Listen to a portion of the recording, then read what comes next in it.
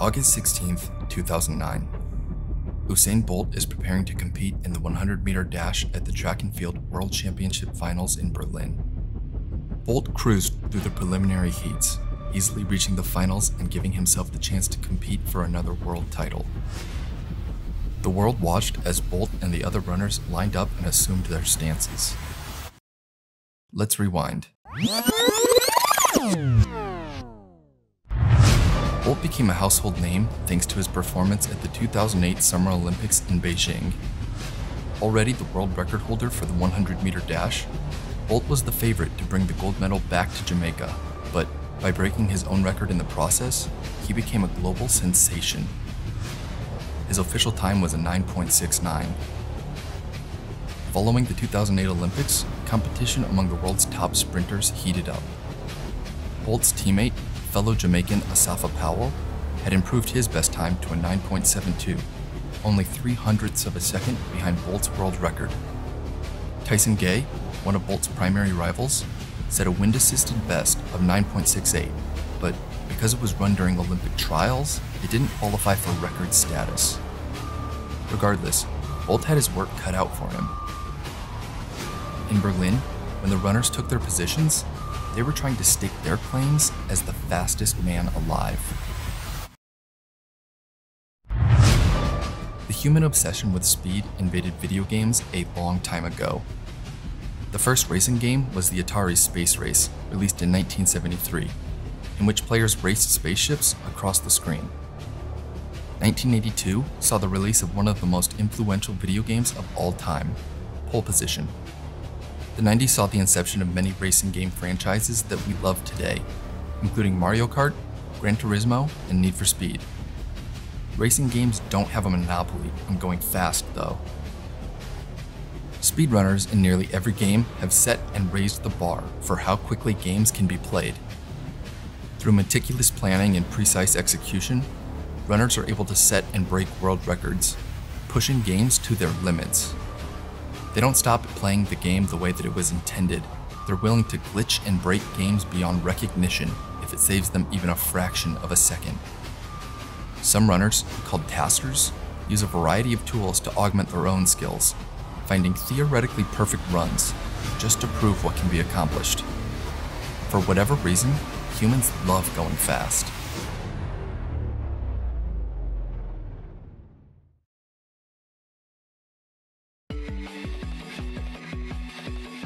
Neon White is an almost impossibly fast game. You play as White, a sinner plucked from hell to compete for a chance to live in heaven. The competitors, known as Neons, are tasked with slaying demons. Only the most effective Neons will get to see the pearly gates, and you want to be one of them. If you want to be the top Neon, you'll have to be the fastest. The story is divided into missions, each of which take place in their own celestial region. An idyllic port, an old city, an abandoned temple. Each location is infested with demons that must be eradicated. You visit them one by one, day by day, cleansing the purgatory-like world. Missions are further broken down into levels, atomic units of gameplay through which the player expresses mastery by finishing as fast as they can. Though the levels in each mission share a common visual style, every level presents its own unique gameplay. Players fly through the levels at breakneck speeds, destroying every demon that stands in their way. Though you start each level with a katana, your sword isn't the only weapon available to you on your hunt for demons. You can expand your arsenal by collecting firearms in the form of soul cards, pistols, SMGs, and assault rifles. Bigger enemies take bigger hits, so the game lets you respond with bigger weapons. While these weapon cards do improve your ability to slay demons, their real value lies in how they can be used to improve your mobility. By discarding a weapon, the player can utilize the weapon's card ability, all of which provide a temporary boost to your traversal skills. The shotgun lets you explode forward, the repeater rifle grants unparalleled lateral speed, and the rocket launcher deploys a grappling hook. You want to go fast, and your weapons are the means through which to do so. The finish line of every level is a prism that doesn't become accessible until every demon in the level has been destroyed. If you miss even one demon, the prism remains locked, and you'll almost certainly have to restart the level. Even if you do destroy all of the demons and reach the ending point, you may still be confronted with the fact that reaching the finish line isn't good enough for this game. Every level has a set of medals, with medals being awarded based on your best time. Advancing the story requires a certain number of gold and ace medals. You can complete any level at any pace you want, there's nothing forcing you to speed up, but if you don't go fast enough, you don't move on. Repeatedly completing any level unlocks access to tools for that level to improve your time. The first is the global leaderboard, letting you know where you rank among all neons to have played the game. The next, a ghost, is familiar to all racing fans. Your ghost shows you your best run on any level, letting you compare further runs against your best time. The last tool to be unlocked is the shortcut indicator, a floating hand emblem that shows you a part of the route that you probably missed. If you manage to minimize mistakes, you can post a good time, and if you take the intended shortcut, you can post an even better one, but that isn't good enough in Neon White. Every level has a secret medal to be unlocked, the Dev Medal, awarded to those that beat the times of the game's creator. Obviously, following the game's prescribed route, even if you utilize shortcuts, isn't enough to unlock Dev Medals. To beat those times, you have to learn to see everything at once as you move through the levels, and to develop an intimacy with how your soul cards interact and define what is and isn't out of reach. And even if you do manage to earn a Dev Medal, that's still not going to be enough to get you a respectable position on the game's leaderboard. There are two rules to Neon White. You have to go fast, and you have to go faster.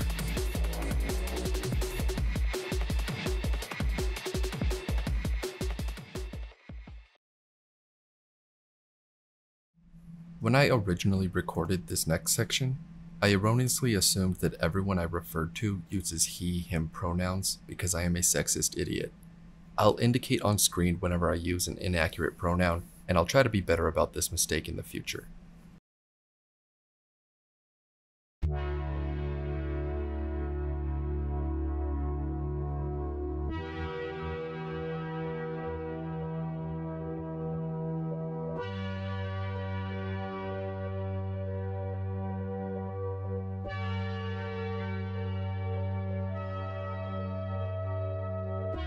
The speedrunning community surrounding Neon White has flourished. The game's demo alone has 143 submissions on speedrun.com, with the top time posted by a runner named Ideal. His time, a blisteringly fast 5 minutes 16 seconds, showed what the game could be before it even launched. The original record for the game was also posted by Ideal, a 60-minute 44-second sprint through the game. While it didn't keep pace with his demo run, the time was impressive. He managed to extend his performance from only a handful of levels to nearly 100. Demon Spud was the next runner to set the record. Very little is known about this run. Its existence is only known about because it showed up at the top of the leaderboard, but he was the first runner to break 1 hour. Not one to be outdone, Ideal responded with a 52:35. The next day, the record was taken by a runner named Crash. Crash was a dedicated community member, creating the autosplitter tool used by the community to record level times, so it wasn't a surprise to see him post a 50-minute 8-second run. Still obsessed with the top position, Ideal broke the record again that day with a 47:22. A day later, the record was taken by a new runner, Tacky Tactics. Despite setting the record with a time of 46:40, Tacky Tactics was dismayed with his ending. He felt that the run should have been a low 45. It was Crash who struck back this time with a 45:43, but Tacky Tactics didn't let that stand for long. He unleashed an onslaught of records, incrementally lowering his time. As the record crept toward 40 minutes, a runner named Azore threw his hat into the ring, trading places with Tacky Tactics at the top of the leaderboard. Their back and forth ended with an Azore run of 34:44 on top. The runner who eventually broke up the time trading was Humps, who took the top leaderboard position with a time of 34:43. Humps had previously flirted with the top of the leaderboard, but this was his first time at number 1. Azore reclaimed the title with a 34:09 the next day, and the title was once again caught between two runners. Humps posted a 33:37 on July 17, 2022, a 33:27 on the 19th, and a 33:21 on the 22nd. Azore posted a 33:12, and Humps punched back with a 32:47. About a week before Humps' 32:47, a runner named Blvd posted a 33:30 run. This run was notable because, despite not being a record itself, Blvd was a then nameless runner who came out of nowhere to push the top players. It came as no surprise when, a couple of weeks after his emergence, Blvd ascended to first place, posting a 31-minute 59-second blitz. The record exchange began again, Humps with a 31:49, Blvd with a 31:41, Humps with a 31:34, and Blvd with a 31:24. As of this video, this is where the record currently stands.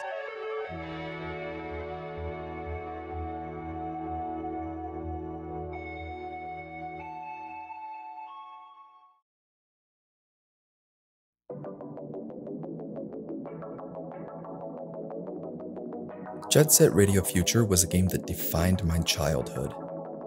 Set in a futuristic, dystopian Tokyo, the game follows a group of inline skaters, the GGs, as they challenge other skater gangs for control of the city.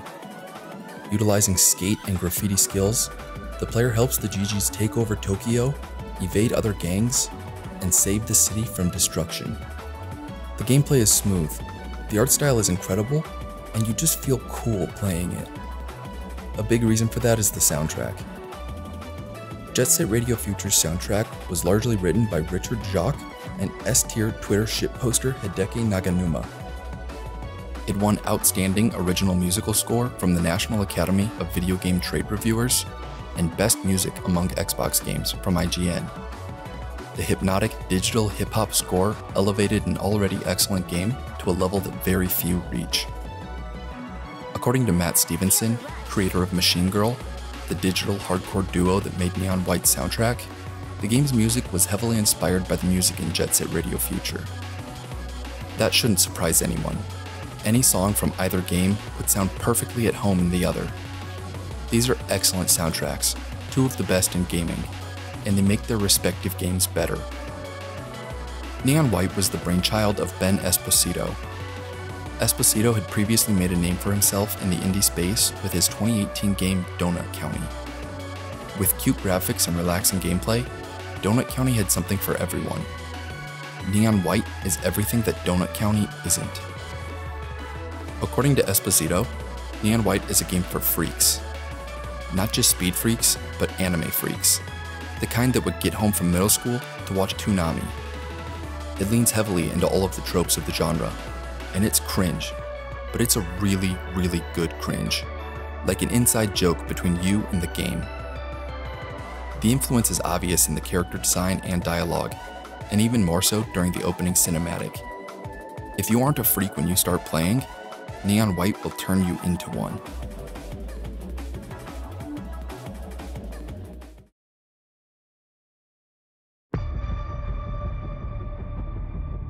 What drives our need for speed? What compelled Andy Green to set the land speed world record, 763 miles per hour, in a jet-powered car? Why does Formula One generate billions of dollars in revenue every year? What is it about going fast that humans find so alluring? With the world looking on, Usain Bolt and the other runners lined up and prepared to run. There's the start, and Bolt got a good one, and Gay's right with him, and so's Asafa Powell. Bailey's there too, but here's Bolt. Bolt charging to the front. Gay's coming, but can't catch him. Usain Bolt, look at the time, 9:58, world record.